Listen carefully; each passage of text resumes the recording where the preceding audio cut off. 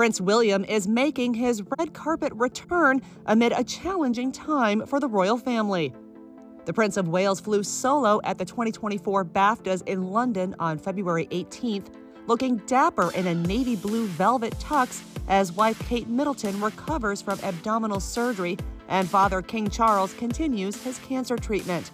The future monarch attended the A-list ceremony solo, but appeared to be in good spirits and even mingled with Hollywood elite, including David Beckham and Kate Blanchett, the latter of whom he sat next to throughout the show.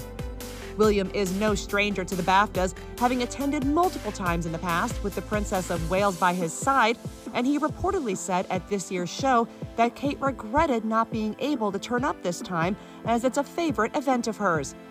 The 41-year-old has been focused on his loved ones in recent weeks, but has been slowly resuming royal duties in the meantime, delivering his first remarks on Kate and Charles's respective situations at London's Air Ambulance Charity Gala earlier this month. I'd like to take this opportunity to say thank you also for the kind messages of support for Catherine and for my father, especially in recent days. It means a great deal to us all. Kate is currently recuperating at her and William's Windsor home with their 3 children after a nearly 2-week stay at the London clinic, where Charles spent 3 nights for a corrective prostate operation. The monarch was found to have a separate issue of concern during his treatment, and tests later determined a type of cancer, which the palace has not specified. His Majesty is expected to step away from public duties in the interim, as Kate also stays out of the spotlight until at least Easter while she continues healing.